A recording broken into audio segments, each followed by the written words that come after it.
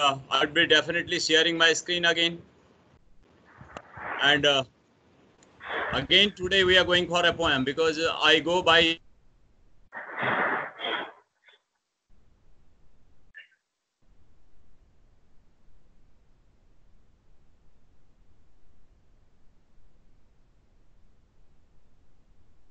West. Are you getting my screen? Yes or no? Quickly. Yes, sir.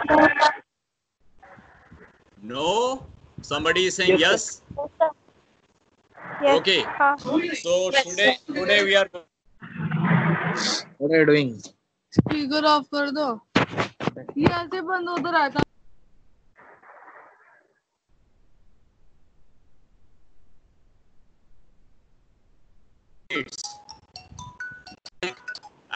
There are some. What is beauty? You can explain this thing. Another question. Why everyone wants to remain in company of beautiful things? Why all of us we want that we should be in company of good things, beautiful things, attractive things? Another question. Does beauty mean external appearance only? Does it mean the glamour outside, good looking face, and good looking dress, smart?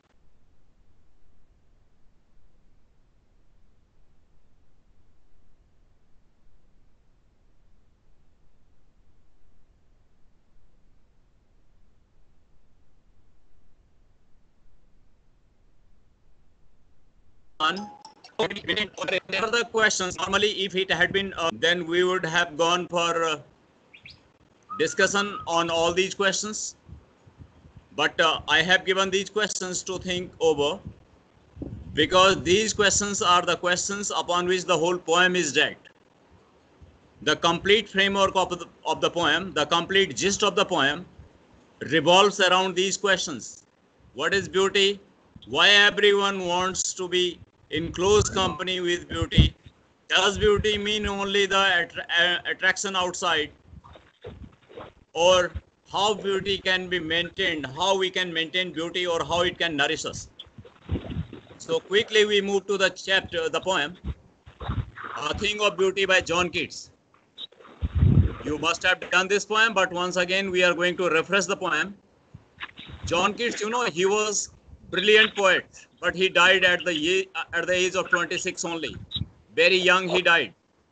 Look at the birth span. 1795 to 1821, John Keats. And if he had remained alive for a long time, like Wordsworth, like Shelley, like Byron, then he would have been great poet. But because he had a very short span of life, still he became very famous. He was a British romantic poet. When we talk about romantic means nature poet. Romantic does not mean anything, only singing and dancing. Romantic means those poets who started writing about the natural objects, who started writing about the things which are the part of this system, the whole globe, the whole earth. And he was basically a surgeon actually. He was not a poet by profession, he was a surgeon. Some people's sound is disturbing me. But he devoted himself to poetry. He left that profession of a surgeon and he started writing poetry. So what does it mean? Suppose you are trained for medical, you are trained for engineering, and all of a sudden you just jump to the different profession. It means that you have very strong fascination for that. You have a strong attraction for that, and many of you will be doing. Don't worry, many of you will change. Right now you are studying science or commerce or humanities, you might do something very different in life. That depends on the attraction of the job and profession, and of course the passion for that. Keats has a power to swear. This word swear means just go away, take imagination, fly away. He wants his readers to just leave their own places and to go to the world of imagination, to go to different parts of the areas, different parts of the land, earth, and enjoy. Because according to him, beauty is not only inside the home, It is far, far away, in water, sea, mountains, rivers, everywhere. He perceived means looked at, he saw the world and lived in his mood and aspirations. He had his own world, this world of imagination, this world of belief, this world of thinking. This was a very different world, different from the real world. He imagined many things, he thought of many things, he conceived, he realized many things. A thing of beauty is an excerpt. This word excerpt is the part taken. It is a part taken from Endymion. Endymion, a poetic romance. This is a big poem which John Keats wrote, and this A Thing of Beauty is taken from that. This poem is based on Greek legend. Greek, that Roman people, this country and the Greece and Roman, they had lots of legends in the sense, the old stories, the old belief, the old tradition. Like we Indian also have many legends. This Ramayana, Mahabharata, all these are based on legendary stories, tales. So there was a Greek legend, and in that legend there was Endymion, a beautiful young shepherd, one who looks after sheep. She and the poet, they lived on Mount Latmus. Mount Latmus was the place where they lived, and this is also a very popular mountain. And they had a vision of Cynthia. Now Cynthia is the moon goddess here. Cynthia, the moon goddess. They had a vision, means they saw moon goddess in their dream, in their imagination, in their sleep, in their aspirations. And then what happened? The enchanted youth, enchanted means attracted, both the poet as well as Endymion. Both of them decided to seek Cynthia. They wanted to find out moon goddess. They went in search of moon goddess. They went from one place to another place. They wandered. Wandered means moved away from one place to another place, one mountain to another mountain, one area to another area, and their search was there for Cynthia. So during that time, they had the experience. They went through forests, they went toward the sea, mountains, and during this journey, they found many things interesting. So this is the backdrop, this is the background of this poem. It means that the poet is going to be in company of the nature and the natural object. Now we go to the very first stanza. A thing of beauty is a joy forever. Its loveliness increases. It will never pass into nothingness, but will keep a bower quiet for us, and a sleep full of sweet dreams, and health and quiet breathing. The poem is very simple. It is not as complicated as other poem, as we did yesterday. It is a very simple poem, but sometimes we have to think of that. So the poet says that this beauty is something which gives the joy every time. Joy forever means its joy is not one day, 2 day. It is a permanent joy. Its loveliness increases, and its attraction increases. Okay. ठीक है, देख लूंगा मैं अभी इस class के बाद भेज दें. So the loveliness increases. Normally we think that the beauty fades away, and after some time it is no more. But no, the poet is not talking about that beauty. The poet is talking about that beauty which remains forever, which increases. It will never pass into nothingness. Nothingness, zero. It will not become zero. It will go. It will remain forever. You will enjoy. The people who will come, they will enjoy. Because this beauty is not simple object. It is something spiritual. It is something emotional. It is something which remains in your mind, in your imagination, in your psyche, in your heart. That is the beauty. but will keep a bower quite for us. Bower means a shady place under the, dense bush or creepers, whatever is there. That dense shade is called bower. During summer season, if it is extremely hot and you find some either bougainvillea or any other bush or any other that fern growth, and under that there is a dense shade, you sit there or you rest under that. That gives you a special peace, a special relief to you. So this is the same thing. So the poet has compared beauty with a shaded place, with a bower. Sir, bower. Sir, bower can be Bower. shade Bower. of, Yes. Huh? sir, bower can be a shade of tree. Definitely, it is basically bower is shade, and this shade can be of any creeper, any growth, any group of trees may be possible.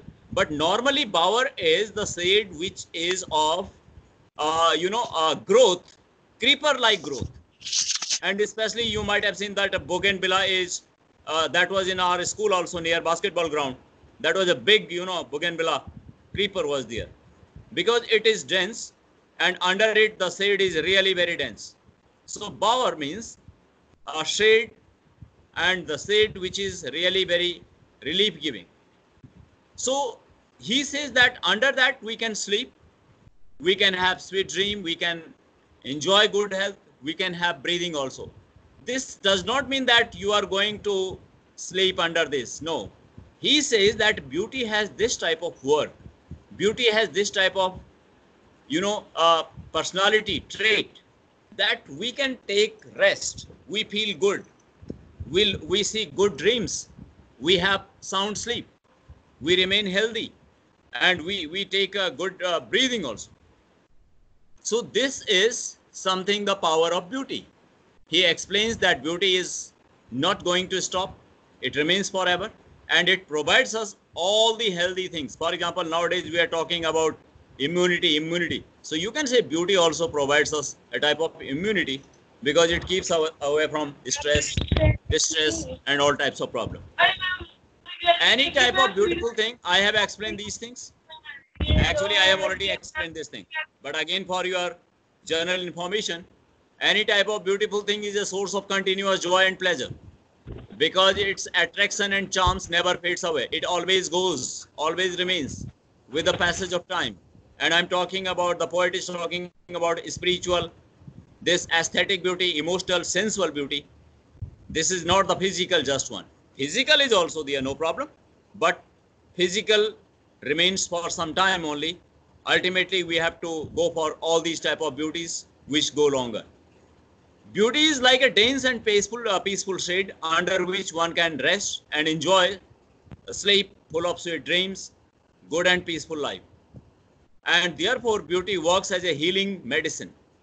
So beauty is working like a healing medicine, something which treats us, and it makes tired, broken and sad and distressed people feel better. Now, think that we people are tired, we are broken, we are sad, we are distressed, and beauty provides us, beauty gives us a feeling, better feeling, relaxed feeling, recharged feeling, energized, positive. I have given lots of words here so that you understand. Otherwise, you people only keep limited words with yourself. So beauty is giving us all positive. This is the work of beauty. Now I give up one example, then I'll quickly go to the next slide. For example, you saw a rose, and there are lovely flowers in our school also these days. Sunflower is there. Sunflower and rose, that will not live forever. That will, I think, finish within 1 or 2 days or some days. But the image of that sunflower or that rose will get imprinted in your mind, and you will remember that for long. Whenever you think of the campus, whenever you think of the school, you will remember that garden where there are lovely flowers, where there are lovely, creepers, where there are lovely growth of plants. So you remember that forever because that is imprinted in your mind, that is imprinted in your psyche, that is with you.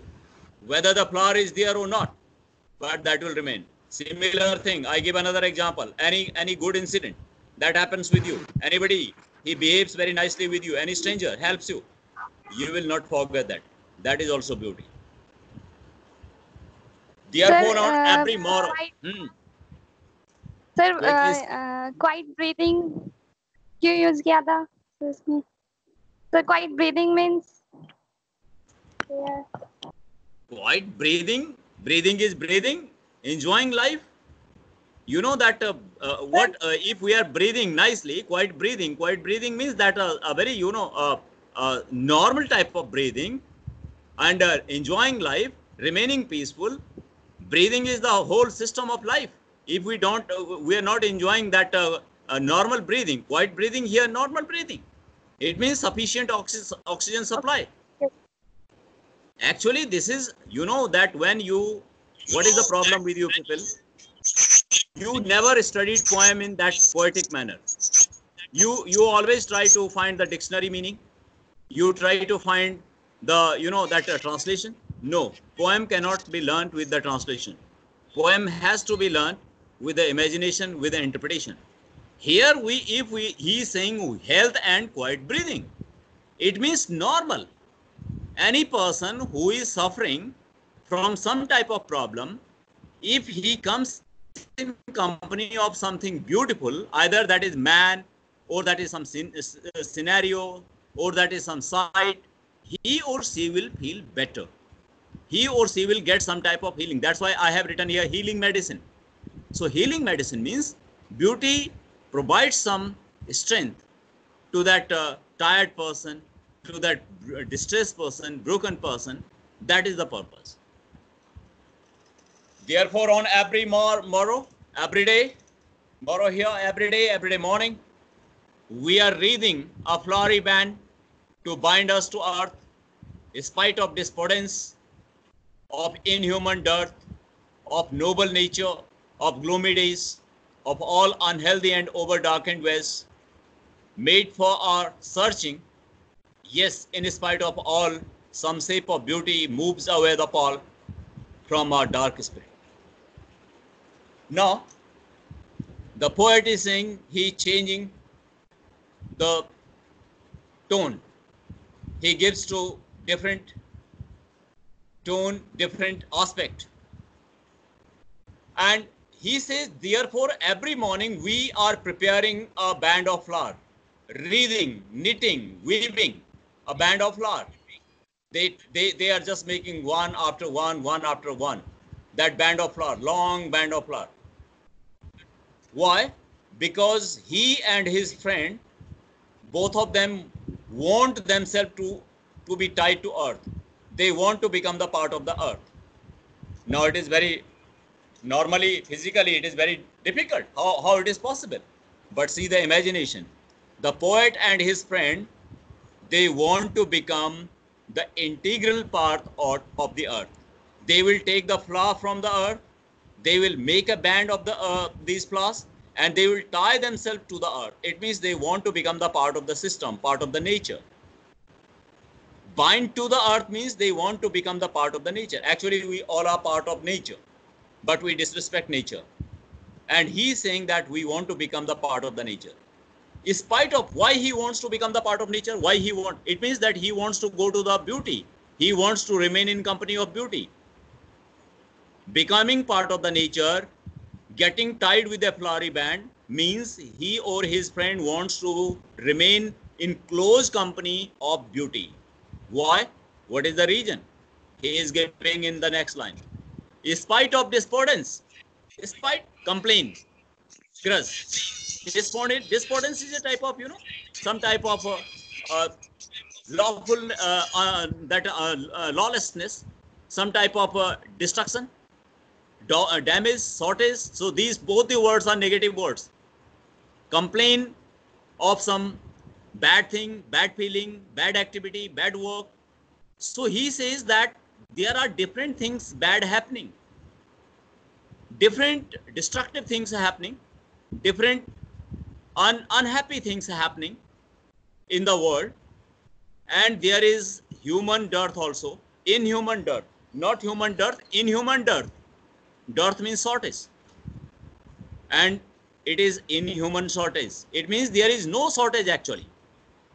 man has made the shortage, inhuman shortage. For example, nowadays you see many people are collecting bags of ration and food, and many are not. I gave you example yesterday. So the shortage is created by man. There is no shortage actually. There is no hunger actually, but it is the hunger created by man, because some are storing, some are keeping at their home, some are not getting. So the man has created all these problems of noble nature. Some of these, problems, some of these in these two lines, the writer is only talking of negative things. All these things, some of these are noble in nature. It means those people who are high in power, they have created that problem. Don't think that people in power don't create. They also create the problem. Some of them are bigger in nature, some of them are smaller in nature. Of gloomy days, bad days, sad days, when we are not feeling good.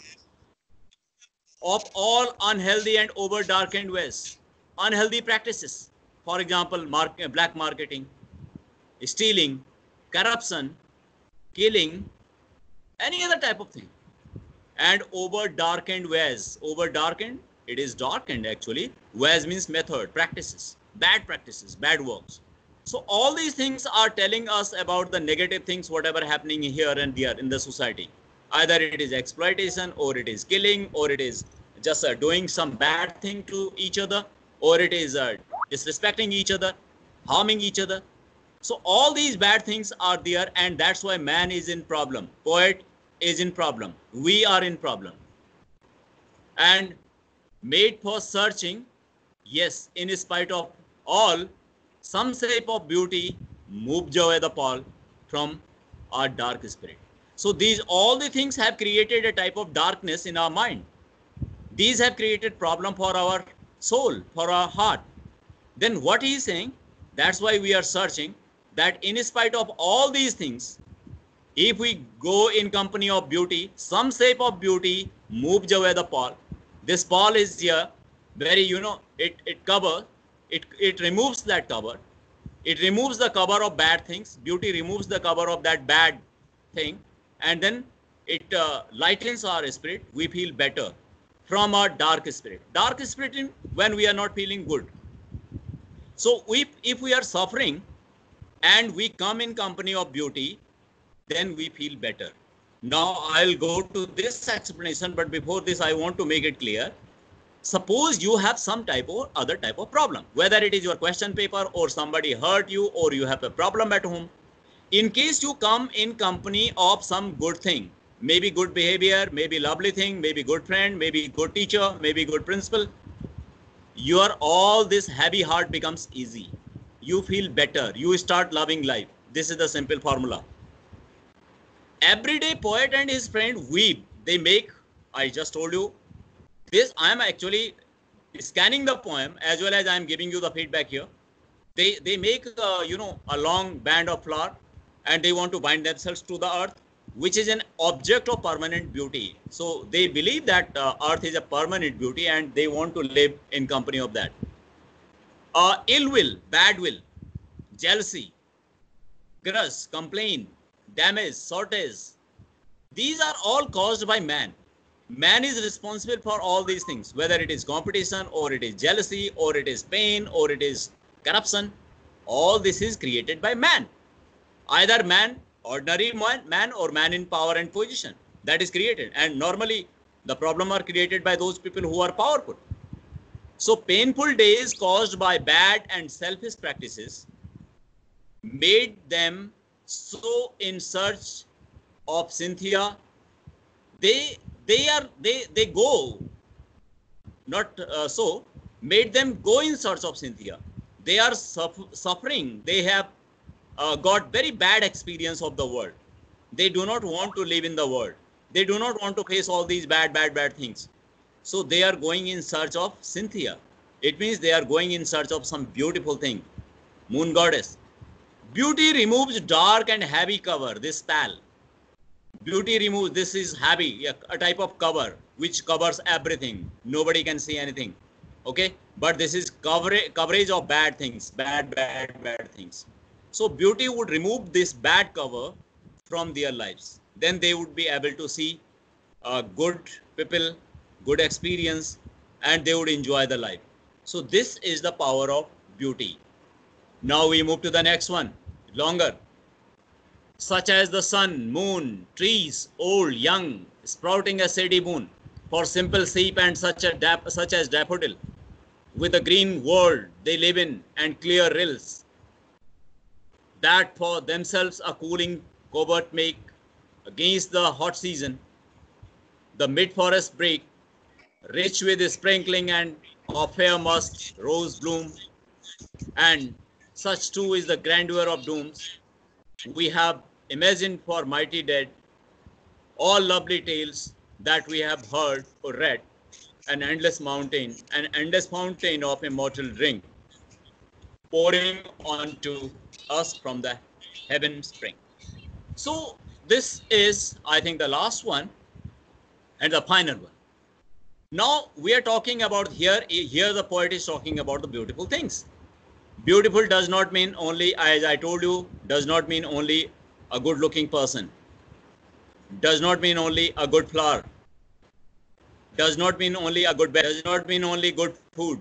No, there are different beautiful things in the nature, such as the moon, sun, trees, young trees, old trees, sprouting a shady boon.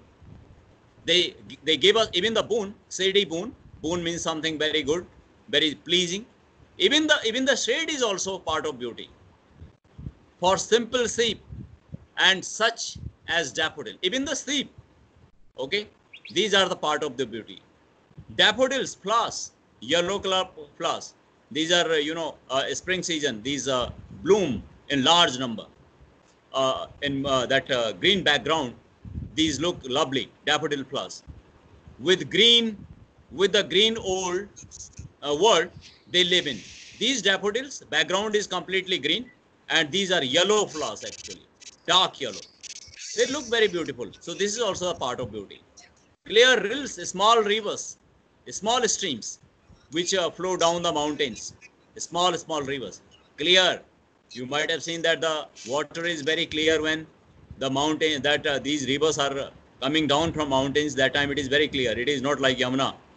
It is very clear, crystal clear. We can see every part of the thing, all stones, all pebbles. That for themselves a cooling covert make. And these all make a type of cooling covert. Covert means cover. These provide a type of cooling atmosphere for us. Cooling here, soothing. And this rill, naturally, when you are in company of these forests, rivers, definitely these will provide you soothing and cooling. Cooling and soothing out of the hot, against the hot season. Against the hot season. Although sun is providing heat also. But here, heat does not mean only of the sun. This is something, heat of some corruption, heat of some bad company, heat of some bad work also. So these all provide us a type of cover, and that cover is like protection. That provides us relief. That provides us pleasure. That provides us good feeling. The mild forest spring. And here, mid forest break here. Somebody's sound is coming to me. Stop that. Small growth of plants. Small, for example, you might have seen a small growth of plants in some area. Sometimes we call them oasis also. So even if there are a bunch of trees at a particular point, even that is the part of beauty. Suppose in Delhi you don't have many places where there is greenery, but suppose in your area there are some plants, flowers. That is also the part of beauty. That also gives you something. Rich with a sprinkling of fair musk rose bloom. So these all provide us a type of atmosphere. There is a reference fair musk rose. Musk rose is there, which provides a very a scent, a very good smell. And when it blooms, then its smell moves far away from one place to another place. It is a very scented rose. So the beauty is like that. This musk rose, it spreads It takes the, that good feeling and good fragrance everywhere here and there. And such too is the grandeur of doom. Now, here, sometime the question is asked here. And such too is the grandeur of doom. You have to understand this thing, grandeur. Grandeur means some great work. And doom, destruction, damage. Now, sometimes the question is asked that what is grandeur of doom? Grandeur of doom means those great works. People who are now no more. But suppose they did something in past and that grand work is still there. That is still there and we enjoy that. These people are no more. For example, somebody who made that Taj Mahal. Shah Jahan is not there. But this grandeur is there. So this is Taj Mahal and this is Shah Jahan. One who made that, he is no more. But his creation of beauty is there. So this is giving you a sense that if human beings do something great, they are remembered by their great work. They are known by their great work. And people enjoy the greatness. Even, for example, Mahatma Gandhi. Mahatma Gandhi is no more. We still talk of truth, non-violence, freedom. We talk of sanitation. So that is also grandeur of doom. It means that beauty is not only the natural beauty. The beauty can be man-made also. The beauty can be creation also. We have imagined for mighty dead. These people were mighty. It means in history there have been great people, brave people. Now they are no more. Somebody's sound is there. I think somebody's either sound is echoing back to me. My sound is coming. It means that somebody is having that loud speech. You can use that earphone also.